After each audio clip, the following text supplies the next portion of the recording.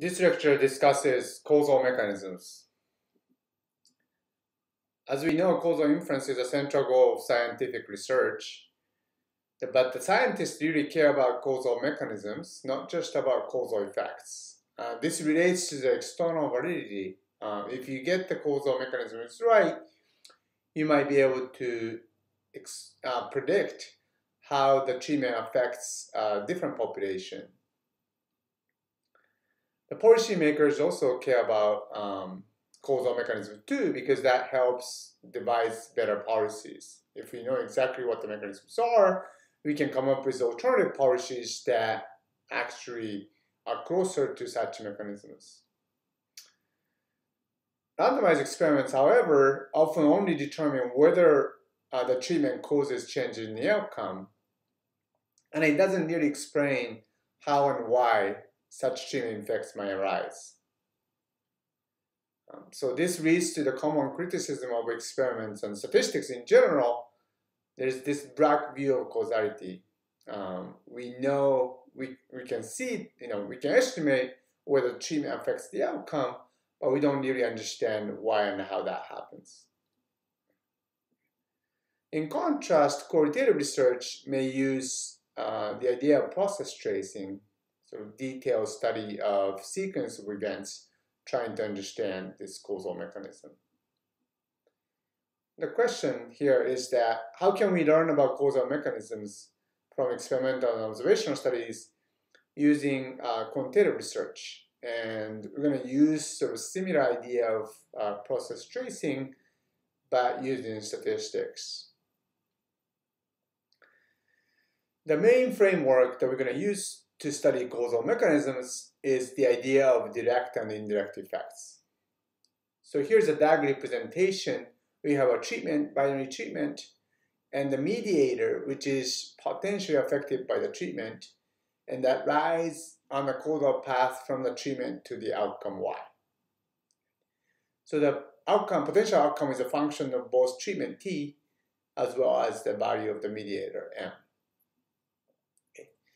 So one way to think about causal mechanism is to think of it as this indirect effect. The treatment T affects the outcome Y through the mediator M.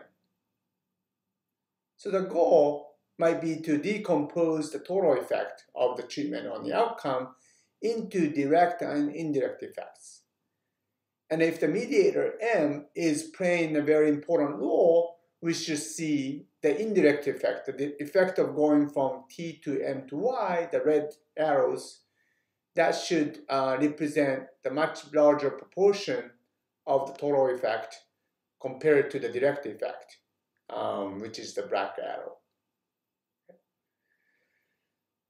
So that's basically the idea of decomposing the total effect into the indirect effect that's through M, and the direct effect, which direct effect represents all other possible mechanisms.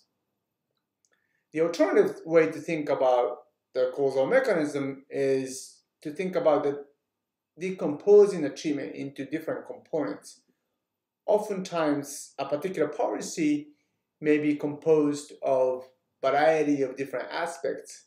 For example, educational program may be decomposed into the way the teacher is trained, or the particular textbook that's being used, or the particular topics that's being covered in classrooms. Okay? And when you say why did this educational program work, one way to understand the causal mechanism is that you might ask, is that the teacher training, or is it the textbook, or is that the topics that's being covered? Which one of those, or maybe which combination of those factors is really playing the role. Okay, so that's alternative way of thinking about causal mechanisms.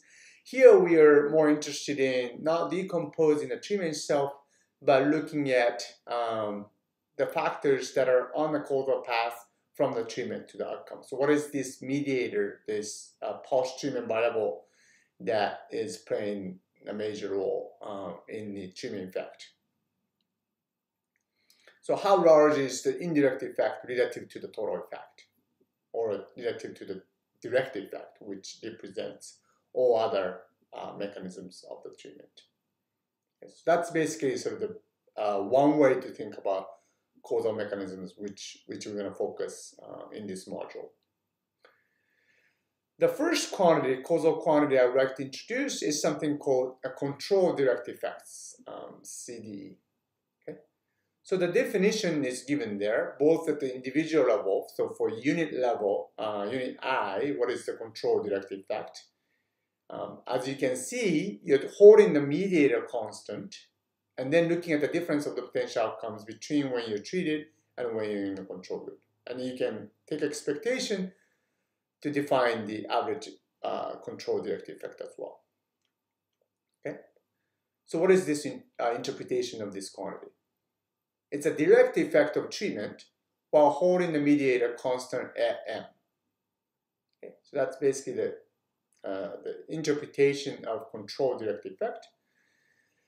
And it's basically the causal effect of intervention t and m, right? Because you're setting the t either to 0 or 1, and you're also setting the mediator to particular value, fixed value m. Okay, so it's an interventional effect.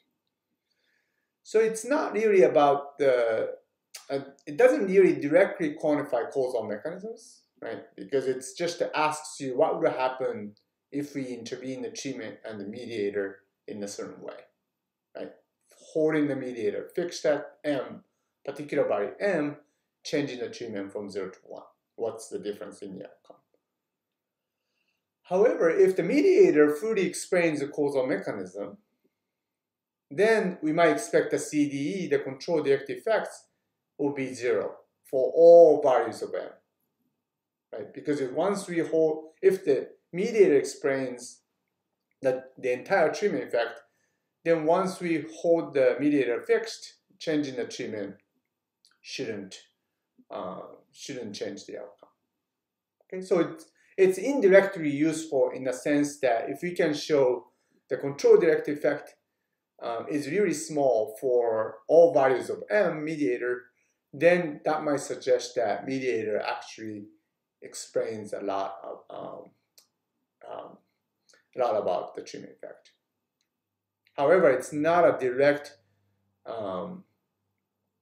quantification of causal mechanism.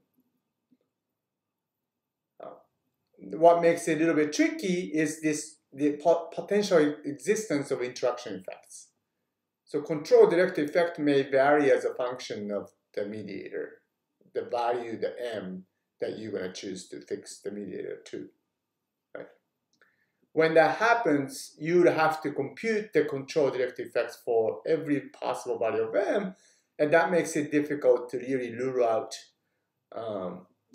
certain type, to examine whether or not the mediator really plays a key role.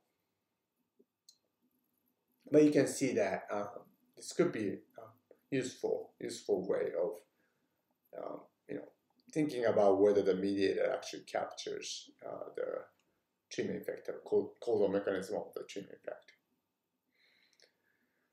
Now the alternative quantity, which is called natural indirect effects, is actually directly target this causal mechanism, idea of causal mechanism. Okay. This is also called the causal mediation effects. And the definition is given there. Here you see that the treatment is fixed to t, little t, and then you're changing the mediator from m of 0, which is the value that the mediator naturally takes under control condition, to m of 1, which is the value of the mediator that naturally takes under the treatment condition.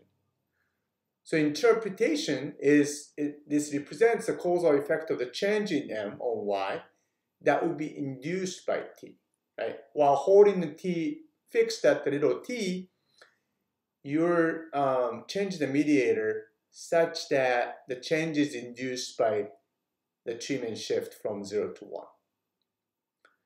Right? So changing the mediator from m of 0 to m of 1 while holding the t at either t equals 0 or t equals 1.